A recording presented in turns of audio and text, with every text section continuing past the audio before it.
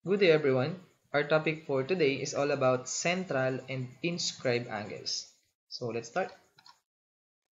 First thing is, what is an angle?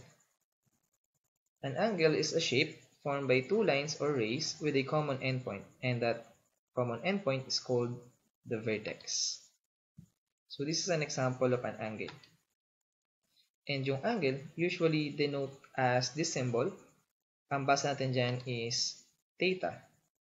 So, ang tanong, sir, paano nga ulit bigkasin? Isipin mo lang yung tawag mo sa kapatid ng iyong nanay. So, ito ay theta. Artehan mo lang ng konti.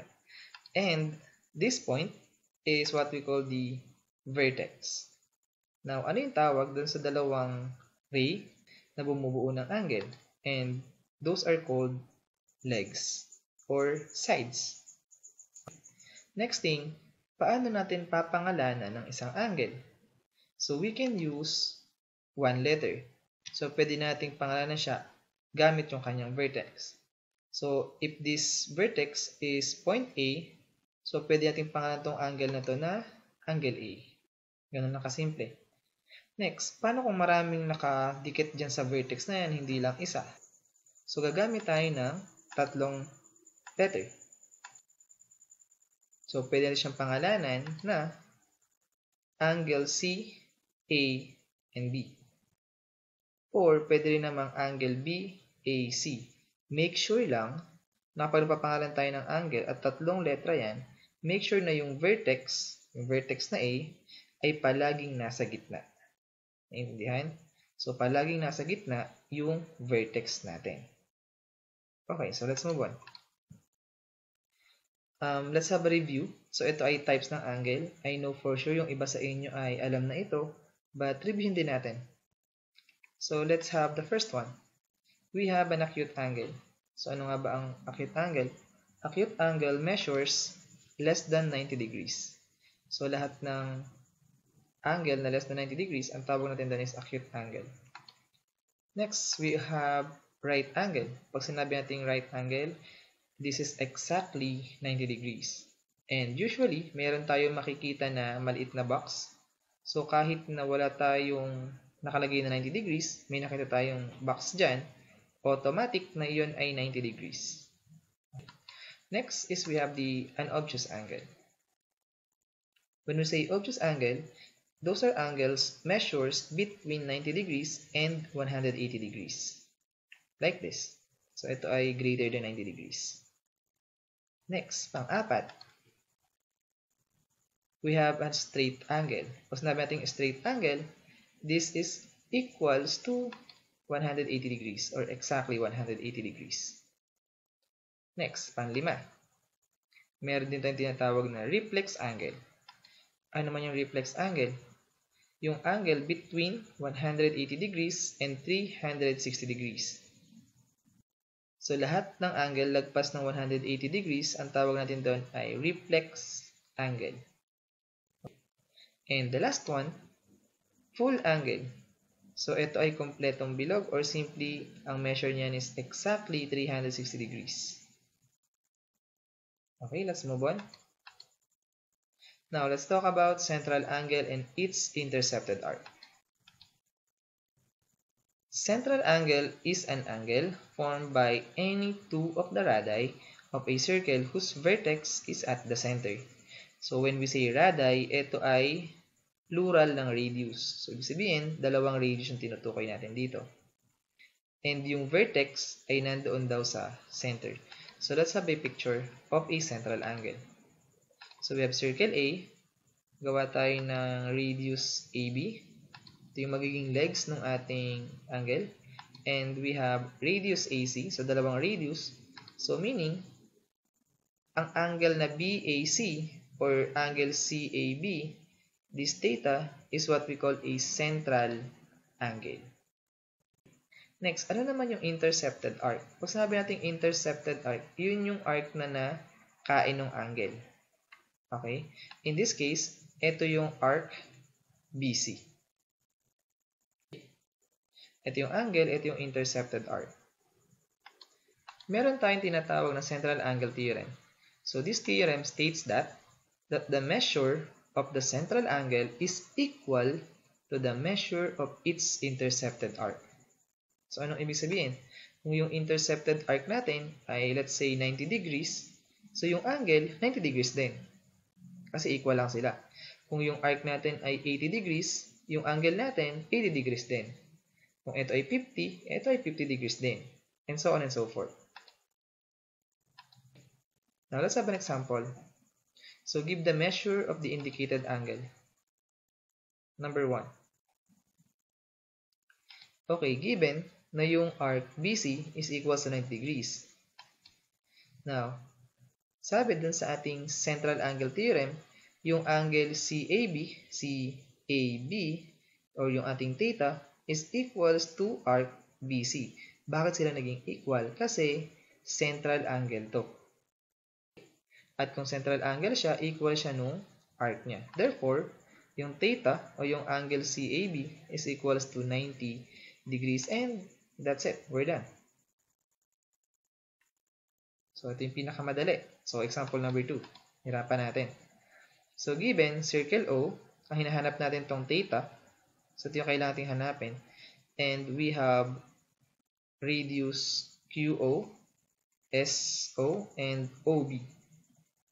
And ang sabi sa condition, yung RQS, ito yung RQS, RQB, and RVS, those are equal. Now, kung equal tong tatlong arcs natin, at ito ay kumukumpleto sa isang buong bilog, gaano ba yung measure ng isang buong bilog? Yung isang buong bilog ay 360 degrees.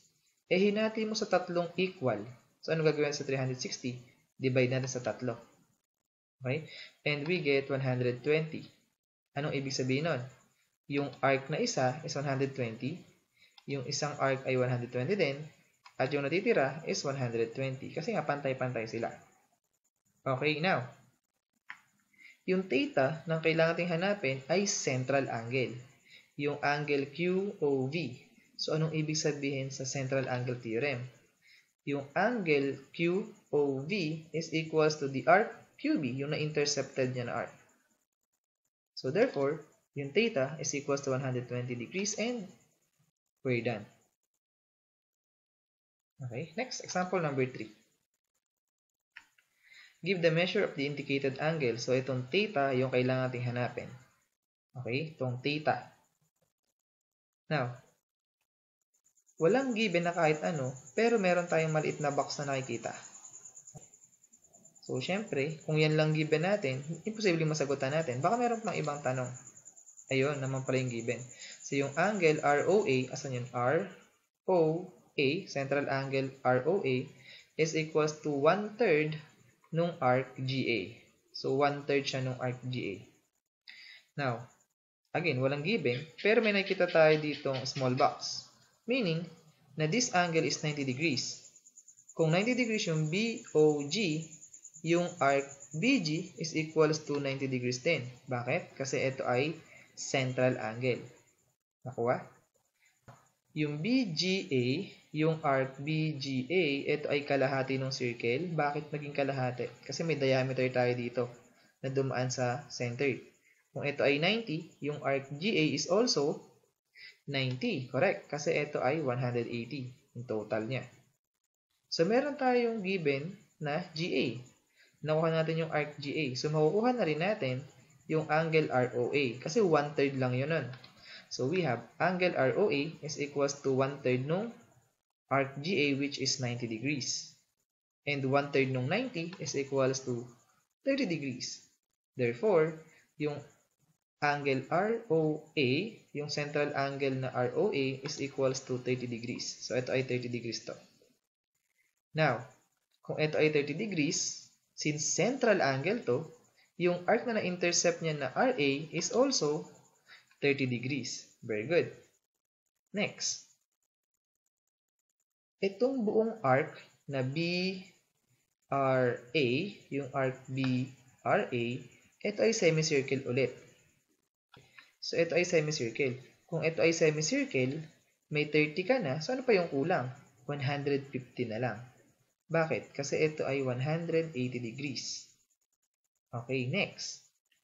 Itong 150 degrees na to, ito ay na-intercept na arc nung angle BOR, which is our theta. Since central angle yan, kung ito ay 150, yung theta natin is also 150 degrees and we're done. So, hindi agad-agad na makukuha natin yung sagot na theta. So, syempre, gagamitin natin yung ating mga given. Tandaan yung palagi, mabuti yan. So, kailangan yung gamitin yung given bago nyo mahanap yung sagot. Next. So, let's talk about inscribed angle and its intercepted arc. So, ano yung kaibahan ng inscribed angle sa central angle? So, tingnan natin mabuti. Inscribed angle is an angle whose vertex is on the circle and whose side contains chord of the circle. So, kanina, yung vertex ay nasa center. Ngayon, yung vertex is on the circle na. Okay, let's have a picture ng inscribed angle. Let's have a circle A. So, gawa muna tayo ng mga points kasi kailangan natin ng chord.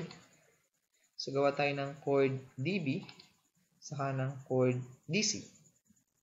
Yung na-form nilang angle, yung angle BDC is what we call inscribed angle. And ano yung na-intercept niya na arc? Yun yung arc BC. Okay, meron tayong tinatawag na inscribed angle theorem. And inscribed angle theorem states that the measure of an inscribed angle is half or kalahati, half of the measure of its intercepted arc. Now, anong ibig sabihin? Kalahati daw. So, in this case, yung angle BDC is half lang ng measure ng arc BC. Let's have an example. Kung yung arc BC ay 80 degrees, ano naman yung angle theta? Since kalahati, ito ay 40 degrees. Very good. Now, kung arc BC ay 90 degrees, yung theta ay kalahati nun, so ito ay 45. Kung yung BC ay 100, kalahati, 50. And so on and so forth. Next, paano kung yung angle yung given? Ganun naman yung arc. Okay, so kayo na kalahati. Ngayon, kung given yung angle, doble. Siyempre, kung ito ay 35, ito ay very good, 70 degrees. Eh, paano kung yung inscribed angle ay 10? So, yung arc niya is 20 degrees. Kung yung inscribed angle natin ay 15, so yung arc niya, yung na-intercepted na arc, must be 30, and so on and so forth. Let's have an example. Example number 1. Solve the following problems dealing with the angles and arcs. So, ang goal natin is hanapin yung value ng x. Okay, so this is very straightforward. Kung mapapansin, yung angle UOP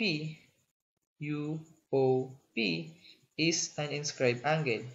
At yung na-intercept siya na arc ay arc UP. Okay, and we know sa inscribed angle theorem na yung inscribed angle natin na UOP is 1/2 or kalahati ng arc UP. So, ano ba yung angle natin na UOP? And this is just x. At ito ay kalahati ng arc UP, which is 120 degrees. So, kung ito ay 120, yung angle natin ay 60 degrees. And we're done. Ganun lang kasimple. Or simply, kung ito ay 120, yung x natin ay 60. Kasi ito ay inscribed angle. So, kailan siya nagiging inscribed? Kapag yung vertex ay nandoon sa circle mismo. Okay, wala sa center yun ha. Okay, let's continue. Example number 2. Now, yung goal is mahanap yung variable x. So, USP, yung angle USP is an inscribed angle na merong angle na 75 degrees. Now, ano yung arc na na-intercept niya? Yung na-intercept niya is yung arc UDP. Ano ngayon yung measure ng arc UDP? So, ito ay doble ng 75. So, 75 times 2 is 150 degrees. Now, para saan yung 100? Kung di naman magagamit, edi wag natin gamitin. So again, yung goal natin, mahanap yung variable x. Now, yung variable x na to, yung angle x na to, ito ay inscribed angle din. Okay? UDP ay inscribed angle. Now, yung UDP, meron siyang na-intercept na arc. Yun yung arc USP. Okay? So, pag nahanap natin yung USP, kakalahatiin lang natin, makuha natin yung x. Now, paano mahanap yung arc na kulay pula? So, tingnan mabuti. Iyan ay parang isang buong bilog. Meron ka ng 150 na kulay dilaw. Gano'n naman yung kulay pula. So, ito ay 360 minus 150 lang. Okay? And this equals to 210. 210 plus 150 is full circle, 360. Now, may 210 ka na. Gano'n yung inscribed angle mo?